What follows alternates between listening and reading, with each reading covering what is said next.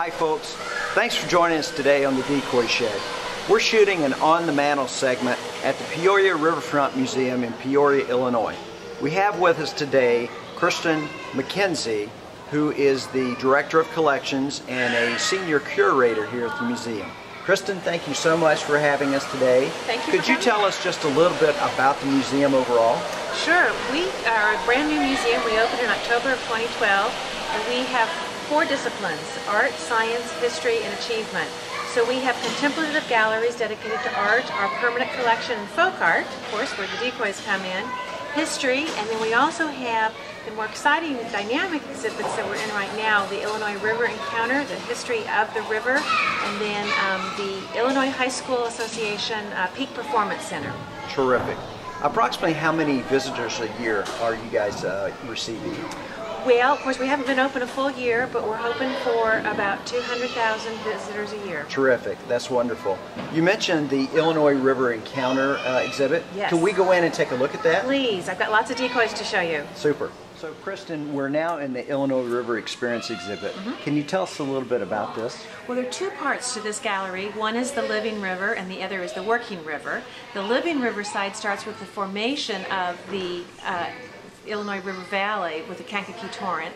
Then we come to the various types of habitats along the river, the hunting tradition, fishing tradition, and then we end with preservation, sedimentation, the care of the river.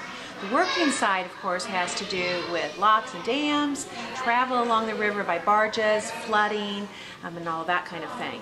We're in the hunting part right now, of course, and we can see this wonderful large display of decoys, working decoys for the most part, with a wonderful interactive for our visitors to test their knowledge. Can they identify the different species of decoys? So, Kristen, this is the interactive portion of this display. Can you tell us a little bit about how this works? Right. Well, it has to do with the center portion of the display, and as you see there, you can touch the screen to begin anywhere, it doesn't matter, and then it brings up an image that matches the central display here. The idea here is to select a decoy, any one you want, and then you can identify the species. You have 3 choices, and if you pick the incorrect choice... Now, I'm going to be embarrassed if I don't pick the right one. There you go. Sorry, try again. And once you hit the right one, then you get an image and the call. Sound effects. Yes. Terrific. And a little bit of information, too. We try to have some interactive materials throughout the galleries. We've now moved from the Illinois River Experience to the Folk Art Gallery. So can you tell us a little bit about this display? Well, I want to say, too, that decoys are one reason that we collect folk art. And we started collecting decoys in about 1986, after our first exhibit in 1981. And we have, I believe, the finest collection of Illinois River decoys that anyone can see in a museum. That's terrific. Can you tell us approximately the number of decoys that you have in your collection? About 168. Wow.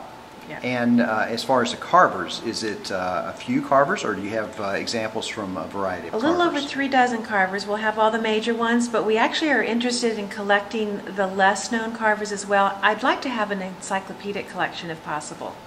So from a curator's perspective, that's very important to you, is to have good examples of the range of carvers in an area. It is, and then we also talk about how decoys were made as well as how they were used. So we're trying to tell the whole story. It's a lot of history here. We're not looking at these just as works of art, which they are, but we're also interested in the whole cultural context. And is a collection like this unique to the Peoria Riverview Museum, or are there other museums in the country that have similar type collections? For Illinois, I think we're it. There are certainly other collections on the East Coast that have a stronger emphasis on that region. And then there are smaller collections in some other museums in Illinois and around. But I think this is what makes us different than any other museum. Pat Gregory is joining us now, and I'm going to ask him a couple of questions about the collection and how collectors and carvers can leverage these type of collections to their benefit. So Pat, what do you think? Well, as a carver and collector, it's always a thrill for me to come to a place like this for a number of reasons. Number one, being an Illinois River carver, this is the largest composite public collection of Illinois River decoys there is. So as a carver, as a collector, when I want to come and study prime examples, I'm coming here. You know, you've got the top four carvers. You've got Purdue, you've got Graves, you've got Elston, you got Walker. And so, you know, it's difficult to see live prime examples of those if you don't have them in your collection, or, you know, if you know, you haven't been to a show. So when I want to come study the masters, you know, I'm coming to a place like this, primarily as a carver, or as a collector. I'm sorry, as a carver, I want to come here and study the style.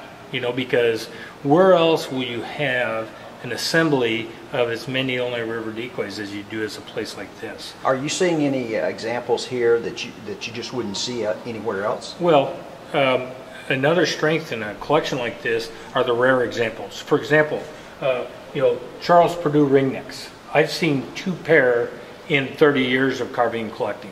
You know, but to be able to come here and see, you know, a pair of Purdue ringnecks is a real thrill. It's also interesting to see, you know, the pattern, how he painted them, and so on. So that's a real strength in an exhibit like this. So Pat, one of the things that you were just mentioning was the fact that when you're studying these birds, you can see differences like styles and the way paint was done. Sure. And one of the questions that comes up very often for collectors is, how do I tell the difference between birds that Edna Purdue painted and Charlie painted? Sure. So can you give us some tips on that? Yeah, well, just overall, Charlie's paint was very bold. It was just very bold, very concise, whereas, you know, very, like his feathers, for example, he outlined every one. Edna's paint, on the other hand, was very soft. So take these 2 bluebills. On the left is Charlie's paint, on the right is Edna's paint.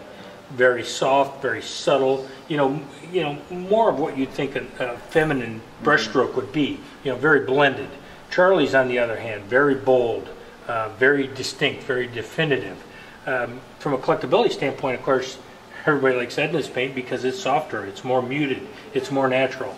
But, you know, basically the difference between the two is soft and subtle, you know, blended, bold, distinct, and just more forthright in terms of painting, and you see that in the brush strokes. Okay, let's step over to the case and take a look at a pair of mallards that Charlie painted to highlight that example of a pair of mallards that Charlie carved and painted. Sure. So can you point out just a few of those things that you were mentioning, the bold strokes, that type of thing? Absolutely. If you look at the back and even the side feathers on this bird, they're very bold, they're outlined, you know, just a very distinct brush stroke.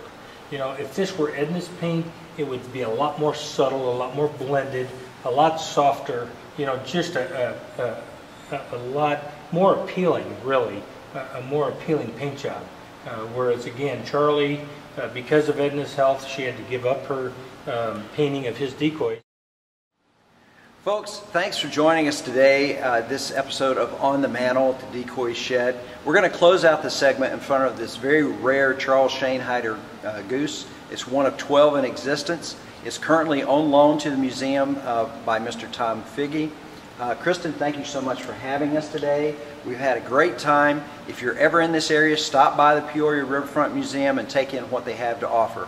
I want to take this time to thank our sponsors, Hook and Hunt TV and Select Screen Printing. They keep us looking good and keep us on the road. So join us next time in the Decoy Shed.